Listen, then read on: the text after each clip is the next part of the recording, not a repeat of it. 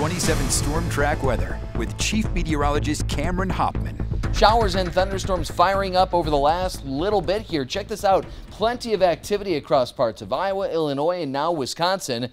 And it's all headed for us, or at least part of it. Check this out as we pull in closer to our area. We pause that image. You can see some of the heaviest of that shower and thunderstorm activity now nearing the southwestern reaches of the region. In fact, you can even see embedded within a few of these cells, specifically out near Richland Center and Cuba City. A couple of these cells have a little bit of an area of white associated with them. You can see Cuba City's kind of obstructed by the highway there, but another little area of white just west of Richland Center near Prairie du Chien.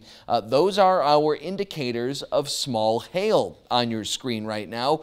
And this is really why we've been watching these storm chances over the last little while. That threat of potential hail bringing a potential severe weather threat to the area. Now, right now, Madison and Dane County not necessarily seeing much in the way of hail, but definitely seeing plenty of rainfall right now. East Washington Avenue glistening with that rain. There's that beautiful Capitol building there in the background.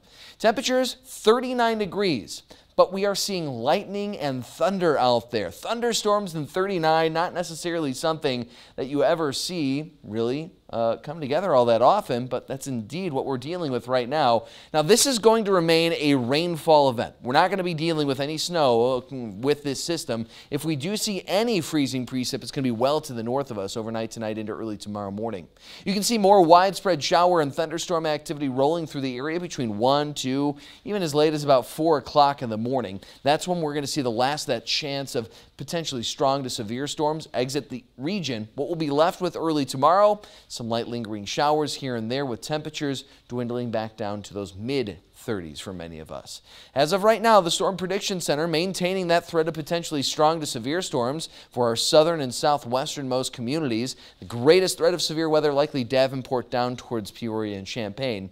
Our best chances of potentially strong storms with that hail threat between midnight and around 4 o'clock in the morning. Beyond that, scattered rainfall will continue on. Some areas seeing upwards of about half an inch of additional rain on top of what we've already received, so fairly active.